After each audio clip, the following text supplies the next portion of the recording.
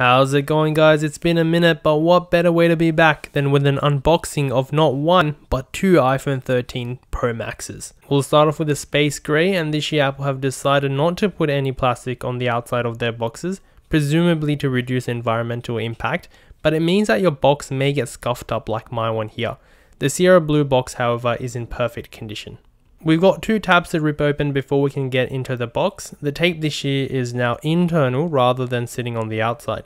Apparently they've done this to make the boxes harder to fake. Pulling off the top, we can get into the box, and that graphite in person isn't as dark as it looks on Apple's website or the box.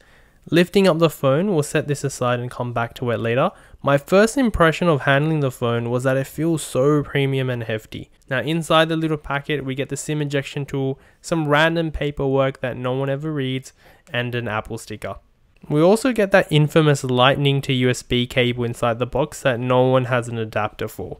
Now let's peel off the protective paper off the screen, and I put on a screen protector off screen because this isn't a review unit and will cost an arm and a leg to fix if it breaks.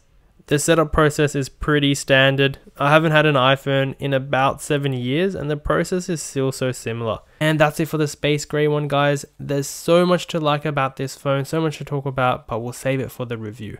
Now let's unbox the Sierra Blue. This is actually my sister's phone, so it's only fair if she cracks it open. The text on the sides of the box on the blue model are in blue, which is a nice touch. A big selling point of this year's iPhones is the camera system. After using these phones for a few days, they're honestly super impressive. To give you guys an idea of their quality, I've chucked in some footage in cinematic mode towards this end part of the video. So look out for the text in the top left. The rest of this video I've filmed on a Nikon D50-100 with a 50mm f1.8 prime lens, so you guys can see how the cinematic mode compares with a DSLR. Like the space grey, the blue is also a little bit lighter in person than the pictures you'll see of it. And that's both iPhones unboxed. Now let's take a look at some photos. I've selected the vibrant photo styles option, but otherwise the photos are completely unedited. But that's it for this video, guys. Stay tuned for the full review and I'll catch you guys in the next one.